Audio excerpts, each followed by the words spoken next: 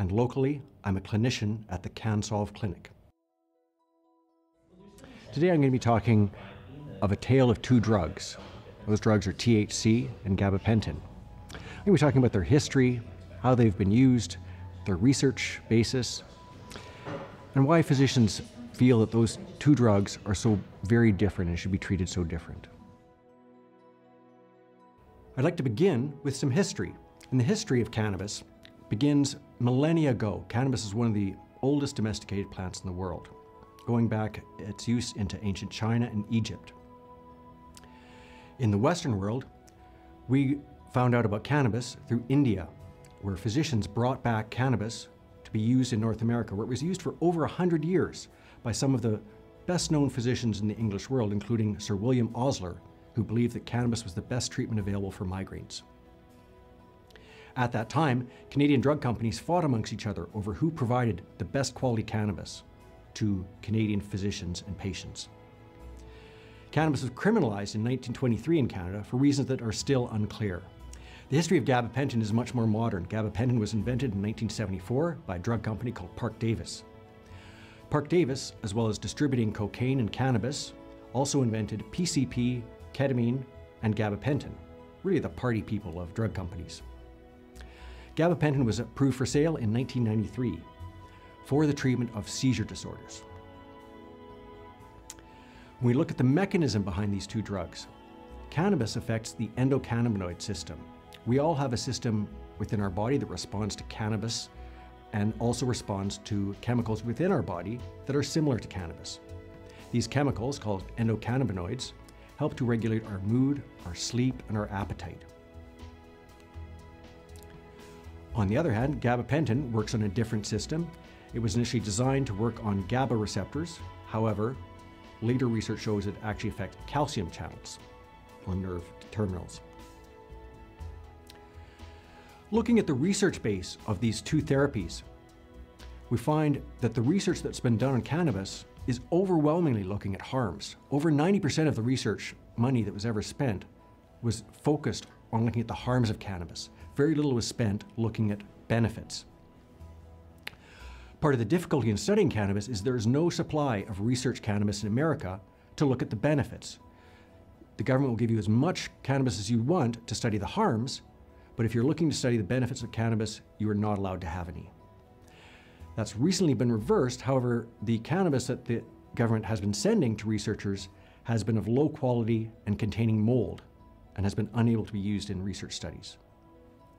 Canada is not much different. In Canada, red tape and hurdles mean it is more difficult to study cannabis in Canada than it is to study heroin. Turning back to gabapentin, we can look at the research in gabapentin as being part of a criminal enterprise. And that really focused on a physician called Dr. Scott Rubin, who was incarcerated for falsifying data in research studies. He played a big part in the researching of gabapentin and its uptake by physicians.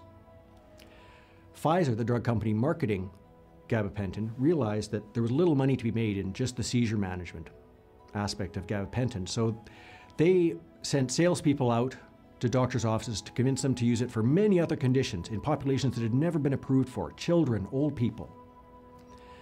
As a result, gabapentin had a huge uptake among physicians, but ultimately Pfizer had to pay out the largest consumer fine in history, $430 million, for their fraudulent mismarketing activities. We find that this pattern continues, however, with industry-paid physicians still being much more likely to prescribe gabapentin. Looking at what effects these medications have on people, both gabapentin and cannabis, they have a similar side effect profile.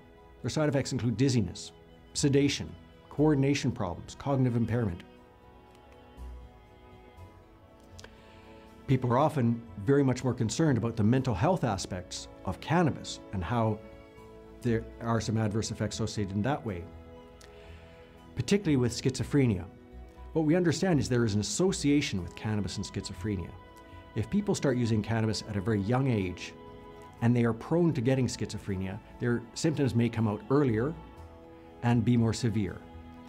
But it does not appear that cannabis by itself can make someone schizophrenic. It can only affect people who are already vulnerable to this condition. There's also the myth of the amotivational syndrome.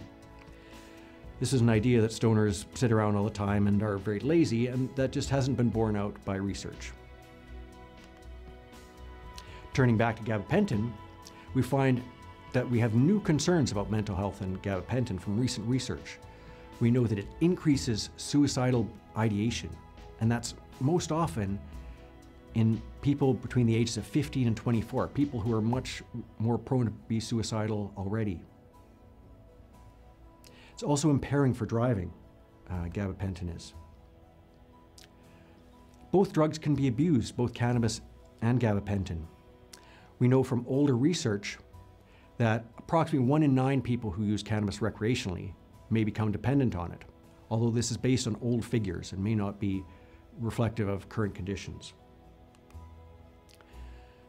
Physicians were told that gabapentin was not addictive, was not abusable, and this of course is not the case. There is a large illicit market for gabapentin, particularly in prison. It helps to make the effects of opiates more prominent. Unfortunately, it also helps to increase the rate of death associated with opiate overdose. There is a withdrawal symptom from gabapentin that is not as severe as with alcohol, but is still unpleasant, and no one should ever stop gabapentin cold turkey because of this withdrawal symptom. Cannabis has been very heavily regulated since 1923. It was made illegal.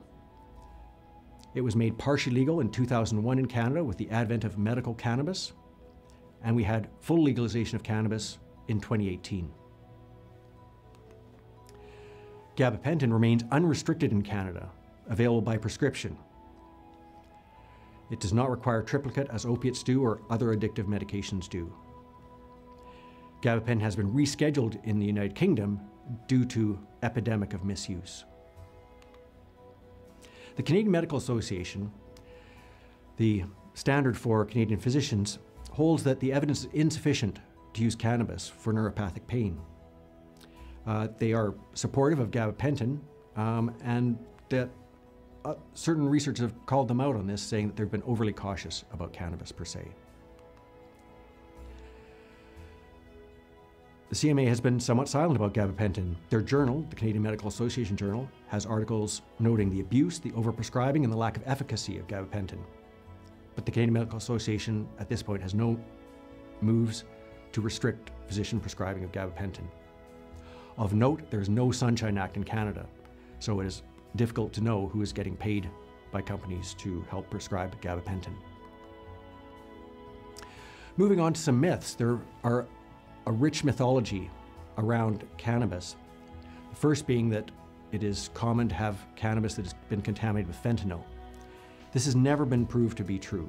There's no confirmed samples of cannabis with fentanyl in it. Fentanyl is actually destroyed if people smoke it in a joint. It has to be smoked in a different way off aluminum foil. There's also the terms indica and sativa that are still commonly used.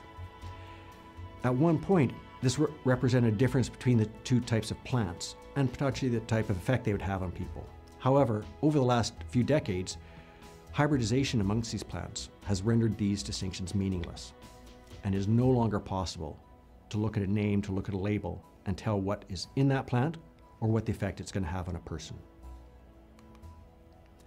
Myths around gabapentin are few. There was a gentleman in the UK who was claiming that after taking gabapentin, he became gay. I haven't read any research studies supporting that so far. Looking at the clinical indications for these medications, for cannabis, we have indications for chemotherapy-induced nausea and vomiting, for spasticity, for PTSD, and for chronic pain. But many people have raised concerns about cannabis being a panacea and applied to every condition out there. And we hear this especially for physicians. But just for comparison, I'd like to read off the indications for gabapentin and what people are prescribing that for. And we find that doctors are prescribing gabapentin for acute pain, chronic pain, postoperative pain, neuropathic pain. They're prescribing for tremors, seizures, and muscle cramps.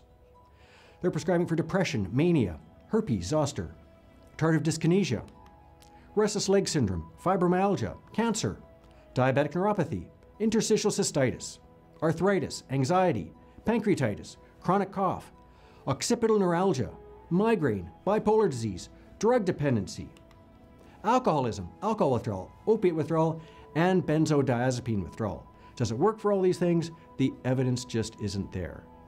It's unclear whether gabapentin works for much of anything.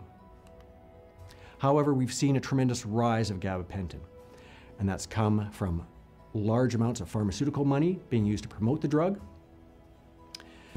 It's being heavily uptaken because now physicians are much more concerned about prescribing opiates or restricted by their college for prescribing opiates for their patients, so they have to turn to an alternative. The fact that it may not work very well sinks to the bottom.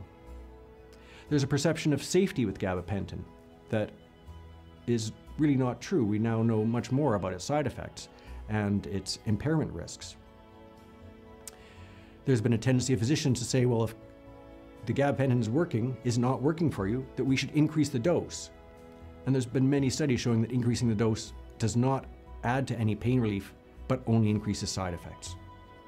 Nonetheless, this is a very common prescribing pattern within British Columbia.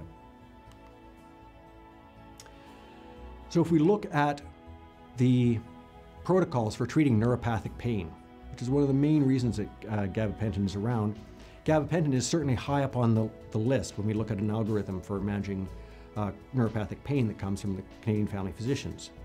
They also include opiate analgesics and tramadol, which are terrible drugs for neuropathic pain and have significant side effects. Cannabinoids only appear as a third-line agent.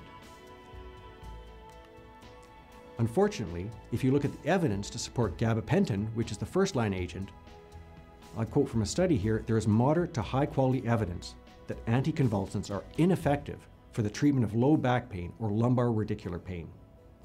There is high-quality evidence that gabapentinoids have a higher risk for adverse events. So these are medications that do not work well for the indications they are prescribed, and they have significant side effects. And yet, they are among the most commonly prescribed pain medications from physicians today.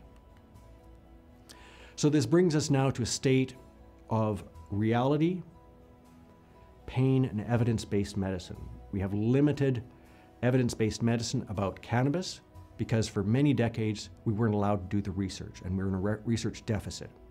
So we don't know how well cannabis works for many conditions.